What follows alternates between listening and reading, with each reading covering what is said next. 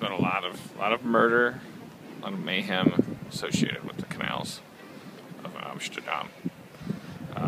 There was the massacre, happened back in the 1420.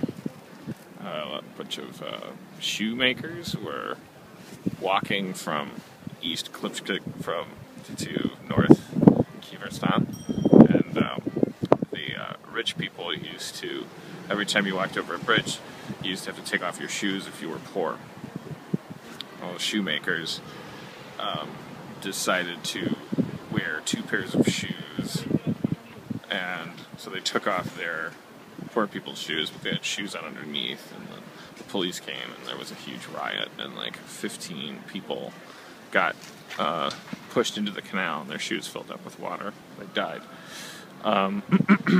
Those ghosts live there, and 8 of them there. 3 down there. You can't see it from here. It's one of many ghost stories associated with the Canals of Amsterdam.